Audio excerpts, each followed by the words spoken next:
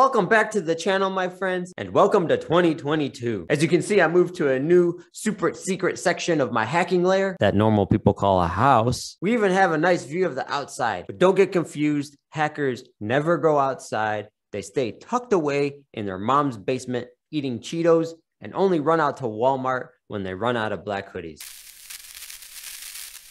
But anyways, I'm getting off track with this video. Today, we're going to talk about 5 things in 2022 that you can use in your bug bounty hunt. Actually, we're just going to talk about one thing: brute forcing.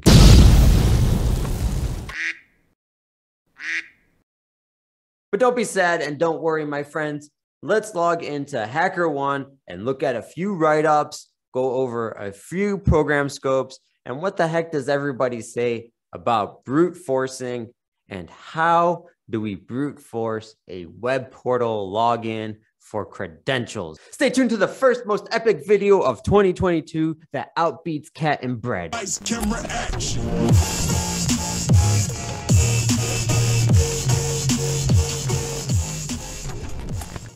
All right, guys, let's log into HackerOne and take a look at some write-ups and programs.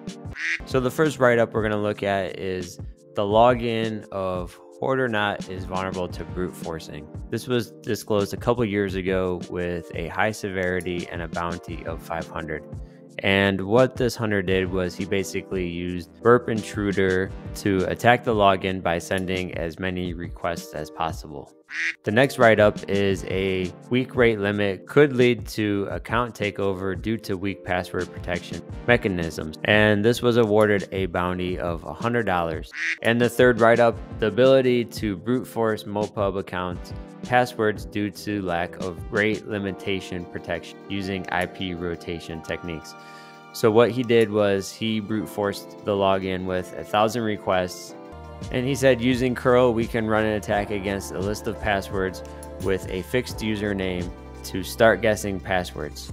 And he set his password list to about 1,000 passwords. To bypass this protection, he used a Python script to rotate IP addresses. So let's see what some programs say about brute forcing and rate limit. The first one we're going to look at is Starbucks. You can see that it says, do not brute force credentials or guess credentials to gain access to systems. There are some exclusions. Starbucks reserves the right to add to and subtract from the exclusion list depending on the evaluated severity of the reported vulnerability and risk acceptance. And enforcement policies for brute force or account lockout is one of them. All right, let's take a look at Yahoo out of scope brute forcing account credentials. Sega, the following issues are considered out of scope: rate limiting or brute force issues on non-authentication endpoints.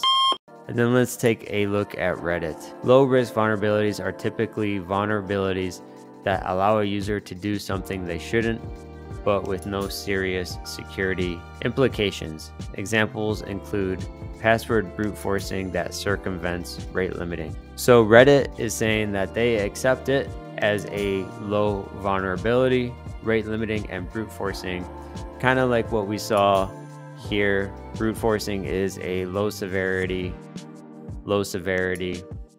but in this instance, they considered it a high severity and awarded a bounty of $500.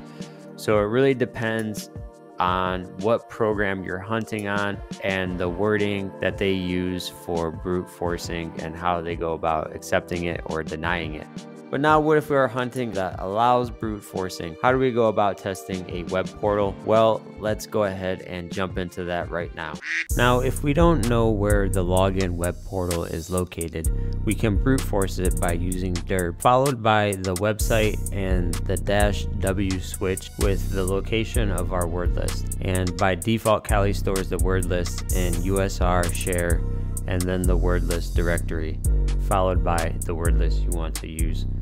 So once you find the login page that you want to brute force, go ahead and open the developer tools by pressing F12, because we're going to need to take note of information that needs to be sent over to Hydra for brute forcing. We need to take note what happens with an invalid attempt. Here you can see that it says invalid username. We need to take note of that this is a post method, and we need to take note of the input fields username and password. So let's go ahead and send this information over to Hydra. Hydra comes installed on Kali by default. So if you open a terminal, type hydra-L followed by the file path location to the word list you want to use to brute force the username field, followed by a -p, and here you can put in anything you want for the password because we just want the username right now. Then we're going to follow that up by the IP address or domain along with the HTTP post method, and then lastly the full path to the login portal with the input fields username, password, and invalid username that we saw earlier in the developer tools. This will brute force the login username until it finds a match that doesn't say invalid username. Now once you get a match in Hydra, you can see in my example that the login username found is administrator1 and our password currently is unknown. So now what we need to do is we're going to put in administrator1 in the username and we're going to brute force the password. Type Hydra into your terminal followed by a -L with the username you found, followed by a -P to brute force the password field with the location of your password dictionary list, followed by the IP address or domain along with the HTTP post method, and then finally the path to the login form that you're going to brute force. And this time we need to change invalid username that we saw previously in the developer tools to the new output invalid password, which means we're telling Hydra to look for any combination that doesn't say invalid password. Now if you had a successful attempt, you should see an output from Hydra with the username and password. If you made too many requests in a given time frame, you could be subject to rate limiting with a server response code of 429, which is too many requests. And the key here is to bypass the rate limiting algorithm, typically by footprinting how many attempts you can make and by changing your IP address to rotate like we saw in the second write-up, or by changing the HTTP request header to your local IP address. And if you're using Burp Suite, there will be a link in the description to add this feature to bypass headers into your HTTP request. Now to see more, make sure you subscribe so you don't miss out on any content, because you guys really help keep this channel alive. Especially thank you to all the Patreons out there. I'll see you guys soon.